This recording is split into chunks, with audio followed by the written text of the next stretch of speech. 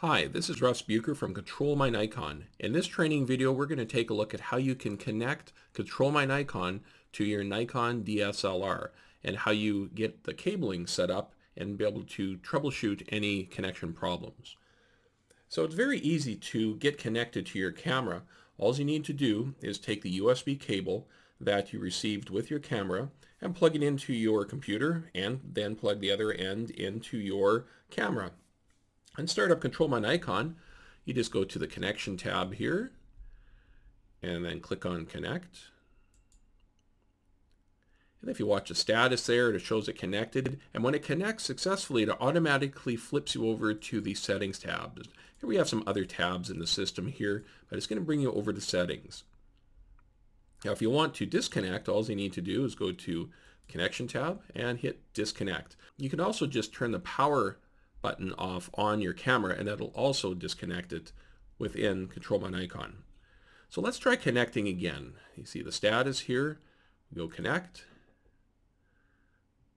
and it's connected. Now if we go back here, you can see there is a list of cameras and currently I'm connected to a Nikon D7000, but here's a list of all the supported cameras.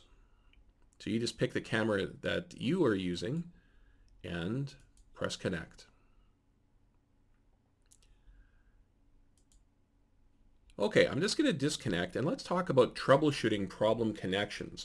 Now, there's a lot of moving parts in between ControlMyNikon and your camera. There's your Windows operating system, Nikon drivers, Microsoft drivers, ControlMyNikon itself, and the firmware on your camera. Sometimes they do not talk properly. In addition to that, there's different hardware variations.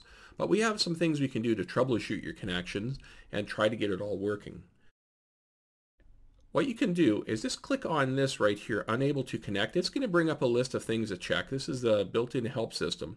One of the first things you need to check out is your cables. Now, it's preferable to use the cable that came with your camera.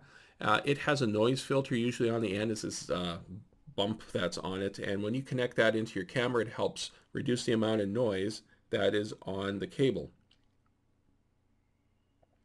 You can use non-Nikon cables if you like, but it's at your own risk because you can buy a replacement USB cable for $1 at a dime store nowadays, but I'm not too sure I would trust the quality of that hooking up to my multi-thousand-dollar camera. So it's all up to you what you want to hook up to. We do have some people using active USB cables. These are powered USB cables that are very long. They go over the standard 16-foot limitation of a USB cable. So by doing that, they're able to really mount their camera a long ways away from the computer. But it's the best thing to try if you're having connection problems is revert back to the original cable and only try another cable if you've run out of other options. The next thing to check is make sure that connector is seated properly in the port on the side of your camera. It's a very small port and they can wiggle around in there. On some cameras, they don't seem to seat in there well. Some people have had problems where their USB cables being yanked out of their camera and it bends things just a touch, but that gives connection problems. So just wiggle it around a little bit, see if you can get it in there properly. And also try not to run a cable through any kind of USB hub. That includes monitor hubs and keyboard hubs or powered hubs or unpowered hubs because they may not be functioning properly and may not provide enough power to your camera for a proper connection. Some other things you could try are listed right here. So first of all, obviously make sure you have the correct camera listed here. And the next thing is take note of the green LED on the back of your body when you attempt to connect. If you see it flickering green, that means at least that your computer can see the camera and your cabling is likely okay.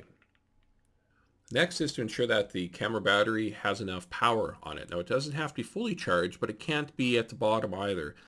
If your LCD panel on your body is flashing and indicating low battery condition, then there's just no way that ControlMyNikon can connect to it. So charge up that battery or use the Nikon AC power adapter. And some cameras are worse than others for power consumption. D700s can really burn through a lot of power for some reasons. My D7000 will last 3 to 4 hours continuous shooting easily in live view even when it's tethered. Next thing to check especially if you have an older cameras, to ensure that the USB mode is set to PTP. On older cameras such as a D300 and D40 and D80s, if you go into the menu on the camera LCD, you'll find this USB mode. And you could select between mass storage and PTP, and you need it set to PTP. On newer cameras like this D7000, you won't find this in the menu at all because Nikon has defaulted it to PTP and only PTP. You can't change it, and that's good. So just check if you have an older camera. Now, if you have one of these cameras and you're on Windows 7, then try setting the compatibility mode to Vista SP2. In fact, you'll need this for sure with these cameras because the Nikon drivers do not work properly in Windows 7. You have to trick them into thinking they're on a Vista computer, and then it'll talk properly to those cameras. Now, another test you can do is just try powering on your camera.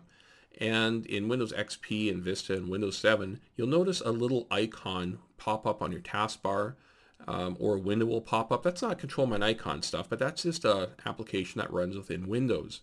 And that means that the Windows operating system can see your camera just fine. The cable's okay, it has enough power, and the drivers are installed.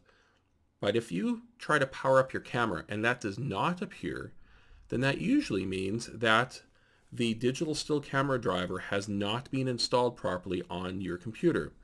On the initial installation of a lot of XP computers, and sometimes on Vista and even some on Windows 7, sometimes this is not installed by default.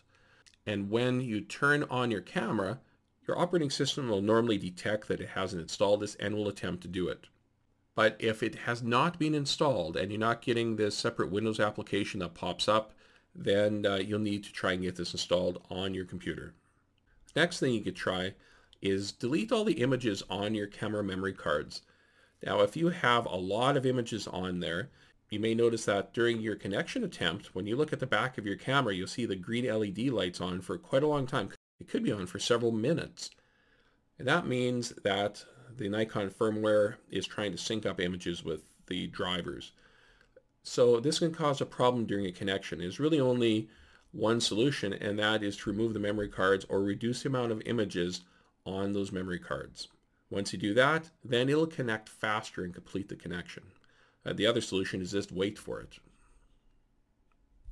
Now, another thing that could have occurred is that the Windows image acquisition service is not properly running. This is something built into Windows, and this is basically a program that runs in the background in Windows provided by Microsoft that attempts to acquire images from imaging devices. So, but sometimes it fails, and sometimes it looks like it hasn't failed, but it has failed. So the Nikon drivers need to talk to this service. If it's not running properly, it will not connect. So I'll show you how to find that, and what you can do is go to the Task Manager and find a list of your processes and services. There we go. Now the service you're looking for is this one right here, and this is a Windows 7 64-bit system I'm on, but XP and Vista has this as well. Windows Image Acquisition Service. Now you can't restart it from here. It says it's running, but that doesn't really mean anything. We'll go to Services here and we'll find it in the list. There it is. And it says it's started and it's automatic. Now what you can do, on some computers you may find this is not running, it's blank. So just right click and go start. But even if it says it's running, it could have basically crashed as it talks to Nikon drivers. So you could tell it to restart. And it doesn't take too long. And now you can go back and try to connect to your camera. I'm not too sure why this occurs. We're still researching this. But it can be annoying. Some computers are worse than others on this. I think it has to do with just how the computer is configured when the operating system is installed. Another thing to try is to just try powering down the power on your camera and then rebooting your computer and try it all again. And if that doesn't work, as a last measure, you could just try reinstalling ControlMyNikon. and you might try installing it as the administrator. Normally people don't install software administrator on their personal computers, but if you have a computer where your security for your user account is really locked down by the system administrator, it could have prevented some parts of the ControlMyNikon software from being installed properly.